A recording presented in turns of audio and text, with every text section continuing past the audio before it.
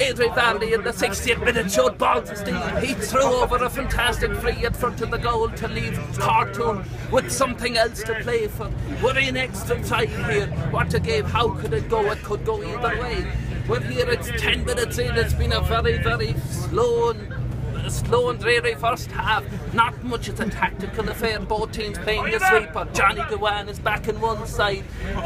Mickey Costello's back in the other. He's back in the other. It's the second half. It's on. It's all to play for. I'll tell you, any team sitting in round 2, they won't want to beat either of these teams. Any team that lost won't want to beat the loser. St. James is a proud club in the city. They won 3 minor titles back in the 20s. St. Michael's thought they were going well with 2. St. James is better than with 3.